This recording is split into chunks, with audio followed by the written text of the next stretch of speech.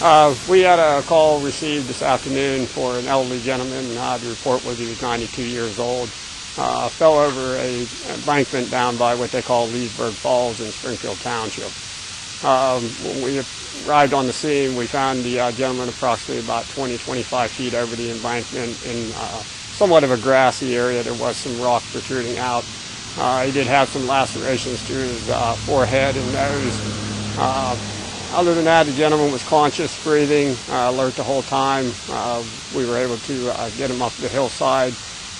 We put him on a backboard in stokes basket and used ropes to remove the gentleman from the bank.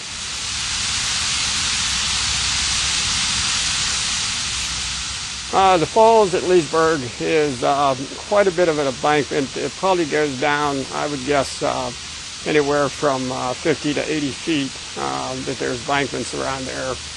It's quite a tourist attraction area. There's a jewelry store now built across the creek from where the falls is at. A lot of tourists go down in there. Very seldom do we have many incidents down there, but every so often we do have somebody that will fall over the embankments.